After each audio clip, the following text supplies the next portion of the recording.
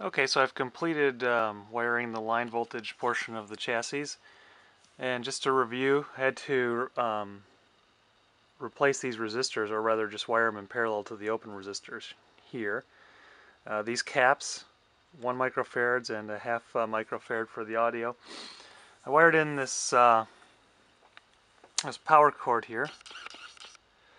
This is a 3-wire. I added this terminal strip to the screw here for the nut and bolt for this resistor. And grounded the 3rd wire for safety. I put a fuse in as well. This one is a 2 amp. I know that the radio only draws 100 watts when it runs, but the tubes, it'll draw some power when the tubes warm up. Then I also rewired the power switch, added some cord so this switch can actually make it to the front panel again. And another interesting thing to note about the power switch is it was getting pretty frail here. Unfortunately, there are no solder lugs on the power switch. These cloth wires go right into the assembly, so I put some hot melt glue around this to sort of shore them up a little bit. It's a hot melt glue uses a special type for gluing metal to metal surfaces, and I found that it's pretty good, pretty reliable. So we got the power switch, we got the power cord. Everything should be ready to go to try this thing out. First, I'd like to try to test the tubes and make sure that none of them have shorts or anything like that, because we don't want to damage the audio frequency and RF coils. Okay, so I looked up the tubes for my tube settings for my Type 1 Heathkit 1T21. And here we have one of the globe tubes on there, which is testing good, or rather good enough. So we'll check them all and make sure that they're working for emission and move on to testing the radio. It's interesting to note that the settings for the Type 26 tube are wrong for this thing. Can't even get the filament to light, even though the filament continuity is there. So I'm going to have to assume that the Type 26 tubes are okay. Okay, I'm doing a power supply test. I actually ran into some trouble where, due to a previous repair, someone really messed up the wiring on this thing. So I fixed that. They actually incorrectly wired the 3rd choke, so there was no high voltage getting through whatsoever. So everything's good. We're going through the light bulb here. No load attached, but the power supply is warming up nicely. The next step is going to be then to actually hook it up to the radio chassis itself over here. I've also got a speaker wired up, ready to go. This is out of an old radio.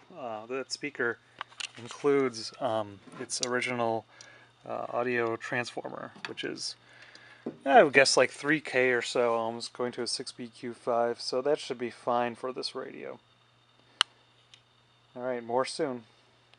Okay, so we've fully instrumented this thing. We're going to try it out. So we've got the this is the plate voltage, 165, expected 145. There's a second plate voltage, it's 145, and then this is the AC current, and then we have a variac here. We'll see if we can pick something up.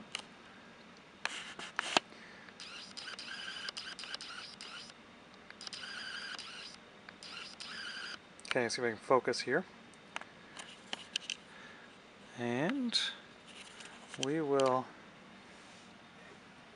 turn on the variac.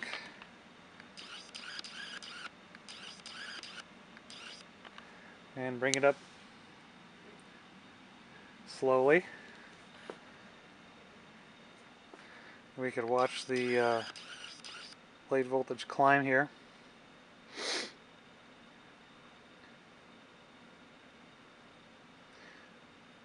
Got as high as 24 volts, so we'll go a little. Now we're starting to hear something out of the speaker. 76. That's good.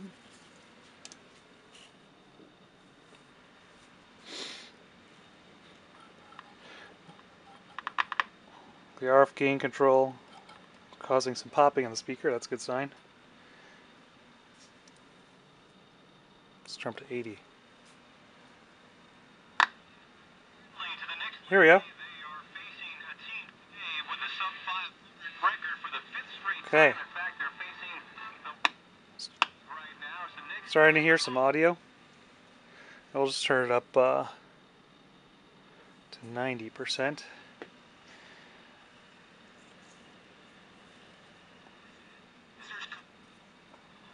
We can hear noise to the speaker. That's a good sign.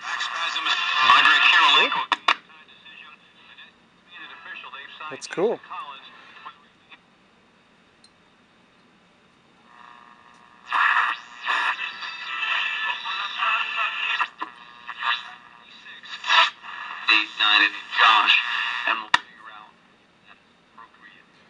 This is great. All right, man. Thing works.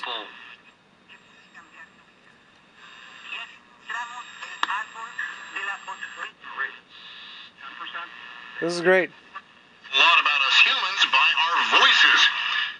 Researchers in Kenya has been testing how well elephants hear, and then what they do. The interesting thing is we get a lot of pops from this rheostat.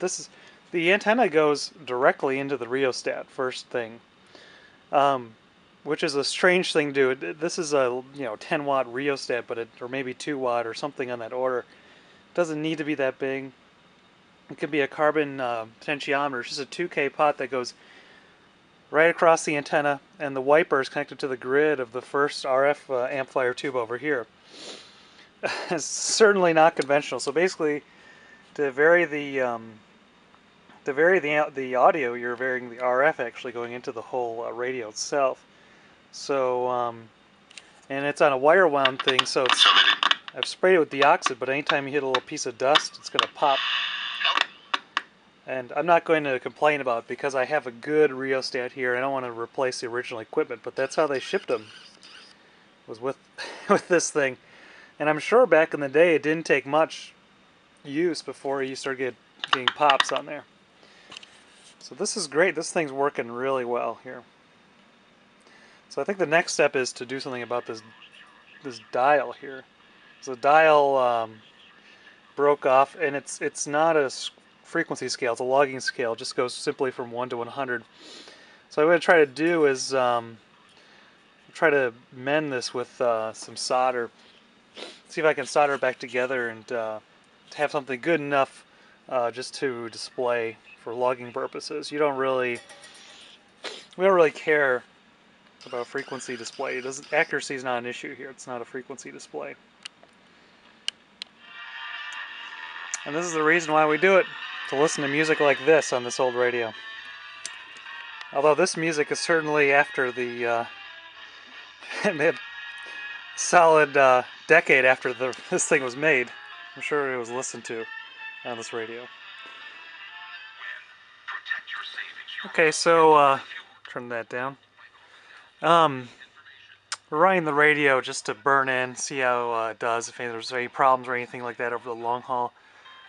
Meanwhile, I'm repairing this this dial here, and it looks like it's brass, so I've been able to solder it back together using some flux over here. So we'll see if this holds up. I'm going to bolt it back on. There seems to be ample room here to screw it in, even if it's a little shorter. It's probably about 1/8 of an inch shorter than it was before.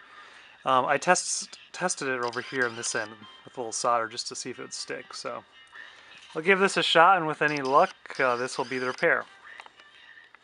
Okay, here we go. The dial's repaired.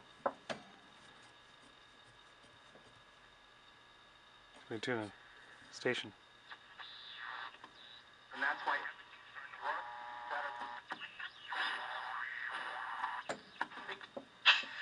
I'm just on a breaking ball. Okay, so this thing is repaired, and here is the repaired portion. As you can see, you're really only missing a little, whoops, focus. You're missing only a little bit here, so it's the repairs pretty well. It looks good. And the nice thing is, we get to use the original equipment instead of printing one out. Okay, next thing we're going to mount this back in the chassis. Okay, so here it is. Even the dial light works just fine, which is huge. And everything's quite nice here. The next step's going to be I'm going to do some Howard restore finish. I don't think that I'm not a woodworking person. I'm not going to restore the cabinet, but I'll just do some Howards on this and clean it up a little bit. Okay, here's the back of the radio. I went ahead and screwed down the back cover, and I have a antenna jack installed here for an antenna clip lead like this. And yeah, looks pretty good. Okay, here's the front of the radio, and if I turn this off, you can see the dial light. And right now it's warming up. Completed the restoring finish on this radio. Looks really sharp. That trim up here just showed up really well.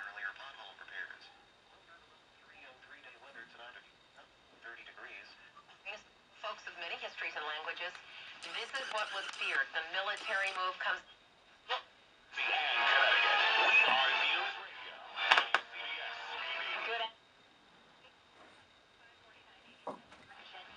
Cool stuff. Obviously, we had this conversation a few years ago. You and I did. Center check in. As is Shilling